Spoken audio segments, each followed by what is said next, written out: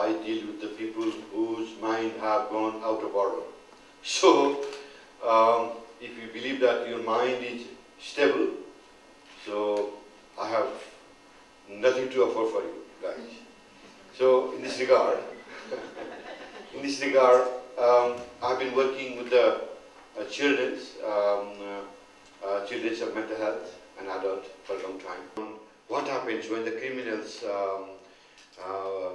whether they like to use their own family or children or not, right? What happens in the psyche of the mind that we have got two important aspects in the brain.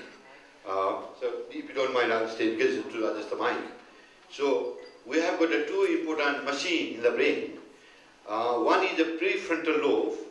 This is the frontal lobe, the brain, frontal part of the brain. This is called very small part, prefrontal lobe. And there is one is a very complex computer. They call limbic system, limbic lobe. So these two parts are the key features that determines you as a human, right? So what quality of human should have or you have is determined by the prefrontal lobe and the other machine, computer complex machine called limbic lobe, right? So it is a collection of thousands of billions of cells. So in some criminals, so-called perpetrators, there are problems developmentally or damage after some injury or insult to the brain. So example is, you must have heard that people become criminals after head injury or after drug addiction or abused child. Is a classical example of children when they are abused, they can be criminals later on because of the brain damage, right? Those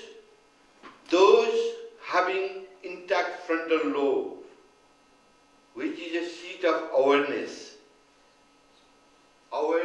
of self and the society, they do have emotion of shame and guilt. Those who have shame and guilt, they do not want to harm their own children because they are in the families, they feel ashamed and feel guilty. That's why some criminals, they kill themselves after being disclosed.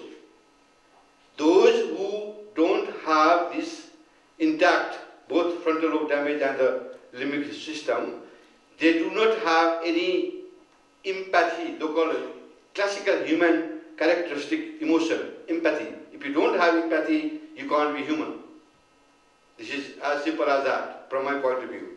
So you should have a good level of empathy to function as a human, which we all have in general. But when you don't have, you feel like using your own people like an object. Because you don't have empathy, there's nothing wrong with you. You don't feel any guilt, shame or pain. But in this case, the person who does have some sort of intact frontal lobe, but limbic lobe there is a problem in the limbic structure, they do act this way. They don't want it. So this is the basic reason why some criminals don't want to use their own children or families. They target others. Some, they do. Ladies and gentlemen, I come from Nepal. I frequently read the news that the father taken daughter to Mumbai and sold in 20,000 rupees. It is a very common news where I come from. So we are very intelligent people, but we are not aware of the consequences of our behavior. So this all depends upon the level of awareness and the brain intactness of brain function. So I hope that I clarified that issues why criminals don't want or want to use their own families. Thank you.